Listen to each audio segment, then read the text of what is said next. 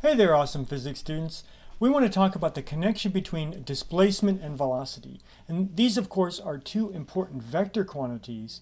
And if you understand the connection between the displacement and the velocity vectors, that makes understanding motion so much easier in the future. So let's get going. So let's start with a motion diagram. Imagine you throw a ball to a friend, a baseball or something like that, and you track the position of the ball as it flies through the air at different 1 second intervals here.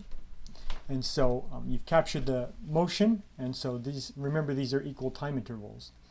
And to help us analyze this in terms of vectors, we're going to draw an origin here, an xy coordinate system.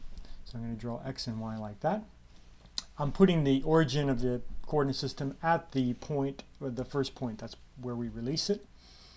And let's think about the position vector for this point and this point in the air. So we're going to draw the position vector here. This is going to be r1. And it's traditional to use r for position vectors. R does not stand for radius. It's just a position vector, so don't interpret r as a radius of any kind. So that's the first position vector, and then the position vector for the second point is here. That's r2. And what we want to do is we want to think about the displacement vector. So the displacement vector is the difference between these two, or the delta r. And so remember, the delta symbol tells us it's final minus initial. So the final point is here and the initial point is here. That's going to be r2 is the final point minus r1 is the initial point. And again, just because these are vectors, this definition still holds even though these are vectors. Okay. So we want to subtract these two. We want to put these, use the tip to tail method to subtract these two. So we just start with r2 like that, and then we take r1 and we're going to flip it backwards and put it at the tail of r2. So let me just get that about right here. And so that displacement vector, or that negative r1 looks like that.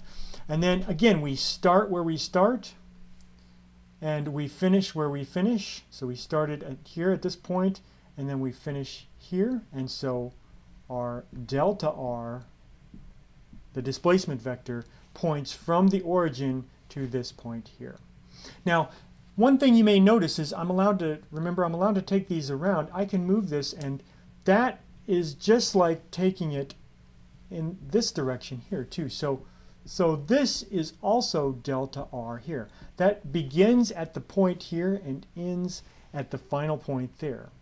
And an interesting thing to note is that that displacement vector, delta r, is going to be the same vector even if my coordinate system was completely different. So for example, if I took my coordinate system and put it way down here, r1 is going to go way up like that, r2 is going to go way up like that. But the difference between those 2 points is still going to be where I started here to where I finished here. That's the displacement vector. So the displacement vector is independent of the coordinate system that you choose. I can put the coordinate system anywhere. The displacement vector is still going to go from this beginning point to this end point. Okay? And there's one more important connection. Okay, so that's the direction of the displacement vector. What's the connection between that and the velocity vector? Well, as this thing travels in this arc like this, the velocity vector is going to point in the direction it's going. And so the velocity vector actually goes in the same direction as the displacement vector. And remember, the reason that this is true is that the velocity vector is the displacement vector over the time interval.